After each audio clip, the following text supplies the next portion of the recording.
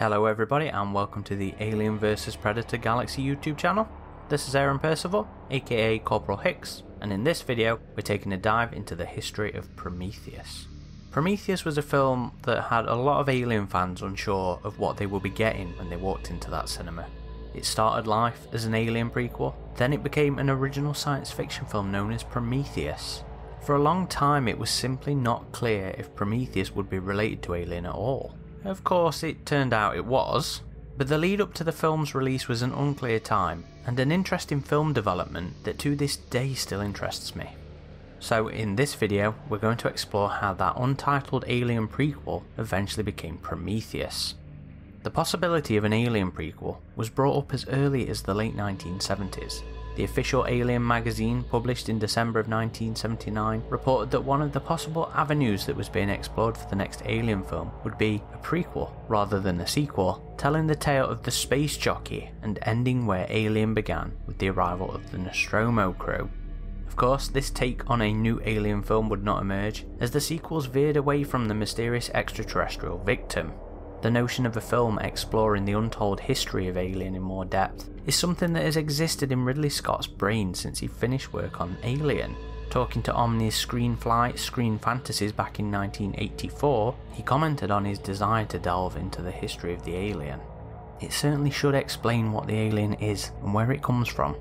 That will be tough because it will require dealing with other planets, worlds, civilizations. Because obviously the alien did come from some sort of civilization. The alien was presented, really, as one of the last survivors of Mars, a planet named after the god of war.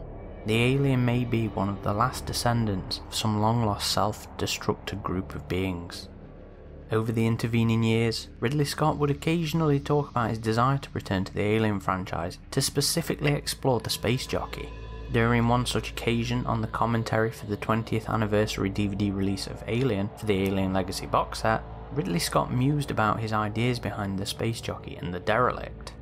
I always wanted to go back and make an Alien 5 or 6, where we find out where they came from and go and answer the question, who are they? Mars is too close, they can't be gods of war.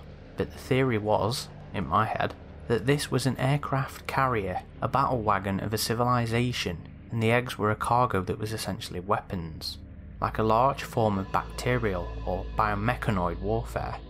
Following the tepid release of Alien Resurrection in 1997, movement on a new Alien film was virtually non-existent. Occasionally, Ridley Scott, James Cameron or Sigourney Weaver would give the possibility a sentence or two in interviews, but it wasn't until over a decade later, in 2009, that a new Alien film was looking like a reality. Having been impressed by his work on two science fiction scripts, Passengers and Shadow 19, Scott Free Productions invited relative newcomer Jon Spaihts to a meeting with Scott Free's president, Michael Costigan, to discuss potential ideas for Spaihts and the company to work together on.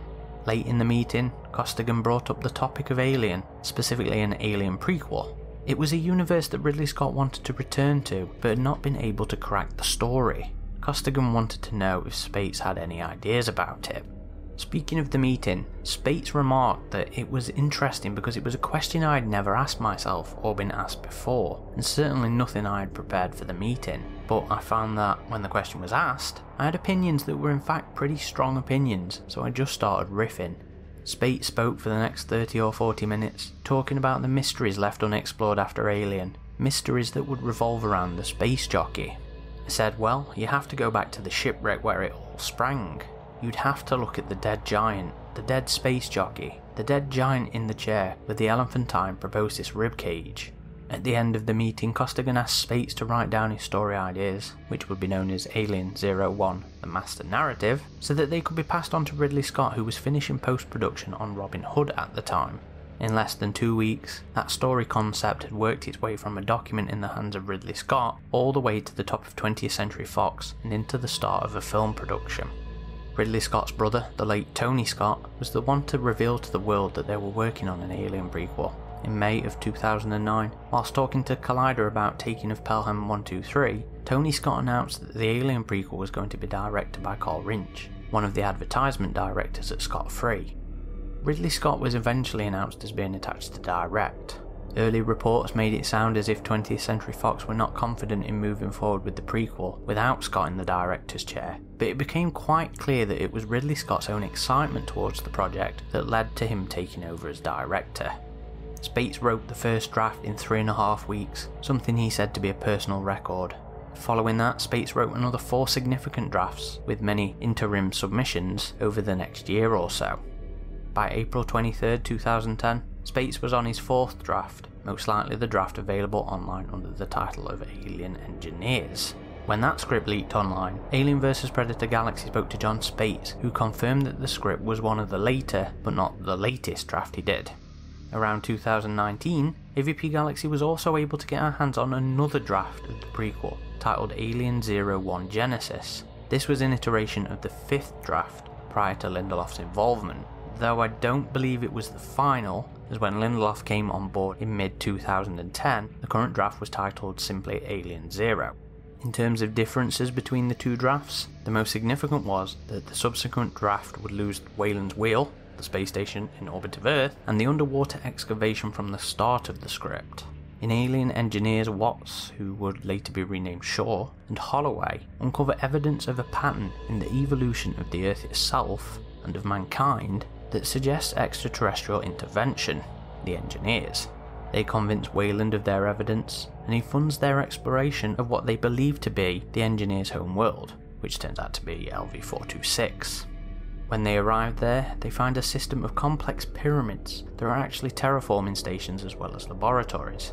While exploring, they find the remnants of Engineers, and eventually stumble upon a protoform of the aliens, as well as the traditional aliens themselves, contained within the cargo bay of a juggernaut hidden beneath one of the pyramids. You can listen to a more thorough and detailed breakdown of the Alien Engineers script in the 33rd episode of the AVP Galaxy podcast. Both the Alien Engineers and Alien 01 Genesis scripts are also available to download from the download section of avpgalaxy.net. I'll leave links to both below. The prequel went under many titles over the course of development until they finally settled on Prometheus. It had been known as Alien Engineers, Alien 01 Genesis, Alien Origins, LV-426 being Roman numerals, Paradise, and Alien Tomb of the Gods. Jon Spaihts spoke about the prequel's ever-changing title and eventual settlement on Prometheus in the Name Conundrum enhancement pod on the Prometheus Blu-ray, elaborating that it was just because of what was happening inside the story. The Engineers were becoming so important, and the aliens were becoming an aspect of their danger and moving out of the spotlight. The studio wanted to reframe the whole thing in terms of the Engineers. What if we just pulled aliens out of the title and pushed the monster even further back? And Prometheus was just the name that came out of that shift. The last change was to change the name of the ship, the Magellan, to the Prometheus to give that more foundation. That also made sense given the mentality of the people who were sending it out. They're looking for Prometheus. During the months of development on the early days of the film, Ridley Scott would often throw out ideas that would require Jon Spaihts to work those ideas into the script, to figure out a way to give those ideas meaning within the story. From the very beginning of his involvement in the production, Spaihts placed importance on making the space jockey's story intrinsically involved with that of humanity and our history. Speaking of his writing mentality in The Furious Gods, Spaihts said, "What do you do if you're going to go and do a movie about that guy and his comrades on some big starship? They look ridiculous, it'll be unintentionally funny, and we won't relate to them because they're not people. They're going to speak some language we're not going to understand. How do you do it?"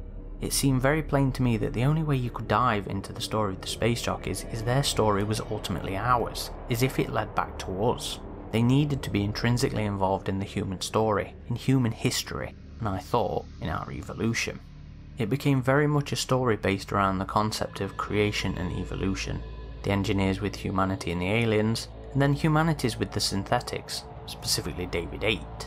While the majority of Spaihts' basic structure would remain the same throughout production, even through Lindelof's subsequent involvement in rewrites, many of the specific details would change. For example, throughout Spaihts' draft, the film would have taken place on LV-426, but this was changed to LV-223.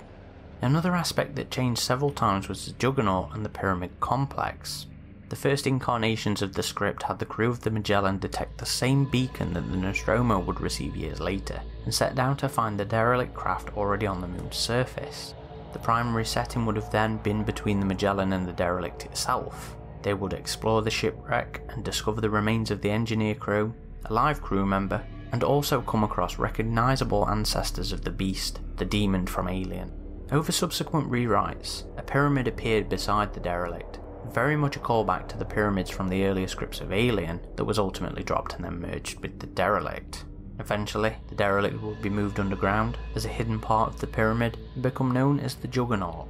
When Spaihts had reached the fourth major draft, around April 2010, production crew began to be hired and work commenced on designing the film. Spaihts would often find himself in the artist's room discussing specific scenes from the script, and he would come back to the office the next day and find paintings of a scene he had just written the day before.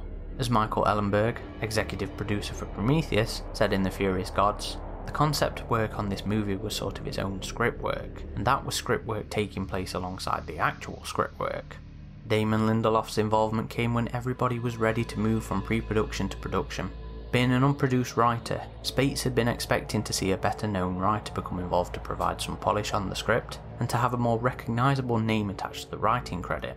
Speaking about Lindelof's involvement, Spaihts explained in The Furious Gods that it really happened when we were in the home stretch, when we think we're ready to go. The studio had two thoughts: let's dial back the alien monsters and lean more on the engineers, and let's get a known writer on this and bring it home. In an interview with MTV News, the then CEO and chairman of 20th Century Fox, Tom Rothman, spoke about how he was the one from the studio to push the removal of the aliens from Prometheus. The easy thing to have done would have been to just make an Alien prequel, and that's where it started as an idea. But as we talked about the last time, it evolved, and Ridley's ideas are much bigger than that. It really is a brand new film. One of the writers that was contacted was Damon Lindelof, who was very well known at that time for his work on the television series Lost. Ridley Scott got in touch with Lindelof and sent him Spaihts' latest and fifth major draft, then known as Alien Zero, and asked him to take a look and see what he thought. Throughout the writing process, it became more and more apparent that the film was transforming into a story that revolved around the space jockeys, the engineers, rather than the alien themselves. Jon Spaihts explained that the further we pushed into the development of the story, the bigger the engineers got, and the more marginalised the original alien monster became, until that monster became a kind of feature, a grace note in a larger story that was about humanity meeting its maker. Upon reading Spaihts' Alien Zero, Lindelof came to a similar conclusion, and as part of his response to Ridley Scott, shared his opinion that Spaihts' script was relying too much on the traditional alien elements, when he believed it should focus on the original aspects, specifically the engineers. So when I finished it, I went into my office and I wrote an email to Ridley and his producing partners, and this response was basically my job interview. I wrote maybe a 4 or 5 paragraph email, saying here are all the things I love about it. I think there are some incredible set pieces here. I love the fundamental idea behind the movie. I feel like it's a cool think piece. But I think it's relying a bit too heavily on the alien stuff that we've seen now 5 or 6 times in different movies. Chest bursting and face hugging and xenomorphs, and I just feel that your idea is so strong and the characters can be made so strong that we don't need any of that stuff. That isn't to say that this isn't a movie that should be set in that universe, but I look at it more like a story that is running parallel to the original Alien, so that if there was a sequel to this movie, it would not be Alien, it would be Prometheus 2, and then Prometheus 2 is parallel to Aliens, and here's how we could do that. And so I sent off that email and I got into my bed. The next day Lindelof was asked to meet with Ridley Scott, where they discussed Lindelof's email. Lindelof made it quite clear to Ridley and the other producers that his interest lay in the non-alien aspects of Spaihts' script. Discussing his early involvement on Prometheus with The Hollywood Reporter, Lindelof said, "I have to act like I belong here and start explaining to him, look, embedded in this script are amazing ideas, and if you want to hire me, I play up this stuff and play down this stuff. But I don't want to throw out the baby with the bathwater, because obviously there's a lot of great things in Jon's script. And that's my pitch." And Ridley responded, and then we went to Fox and pitched to them, and they responded. And in all great traditions, you're told that this is going to be a 6-week gig, and it was a year of my life. Having gotten the job, the next several weeks consisted of Scott and Lindelof sitting together, 5 days a week for 3 or 4 hours just talking. Lindelof would ask him questions to understand what it was Ridley Scott wanted from the movie, what he wanted it to be about. One of the things that Ridley Scott wanted from Lindelof's involvement was more ambiguity. Not long before the release of Prometheus, during a roundtable interview with DIY Hey You Guys and Bleeding Cool, Damon Lindelof mused about his work on Lost being a factor in his involvement with Prometheus. I think Ridley's instinct kept being to pull back, and I would say to him, Ridley, I'm still eating shit year after Lost is over for all the things we didn't directly spell out. Are you sure you want to do this? And he would say, I would rather have people fighting about it and not know than spell it out. That's just more interesting to me. Maybe that's why he sought me out in the first place. Lindelof's work on Prometheus took place throughout July 2010 and into the start of August. Lindelof turned in his first draft after 4 or 5 weeks of work in mid-September. These rewrites would retain a lot of the core elements of Jon Spaihts' work. It still included very obvious allusions to the alien and to the alien life cycle, but stripped the script of the aliens themselves. It would instead focus on the original creatures from Spaihts' drafts, such as the Scarabs, the Hammerpedes, and the mutated Fifield. Lindelof would also play up the creation angle, making it a story about searching out man's creator to gain more life. It was a deliberate reversal of the theme of Ridley Scott's other landmark science fiction film, Blade Runner, in which man's creation comes seeking its creator to ask for more life. Prometheus, known to the world as the Untitled Alien prequel, entered active production towards the end of 2010. On the 14th of January 2011, Prometheus was then announced to the world. And the rest, as they say, is history. As always, I just want to thank everybody for watching. If you have any questions or comments, please leave them down in the comment section below and I'll try to get back to you.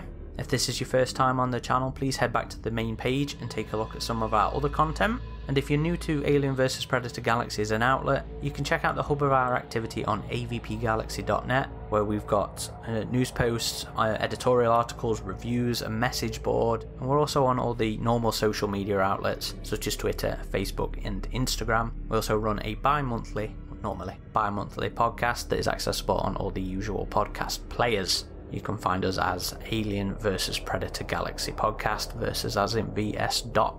This has been Corporal Hicks, and thank you for watching.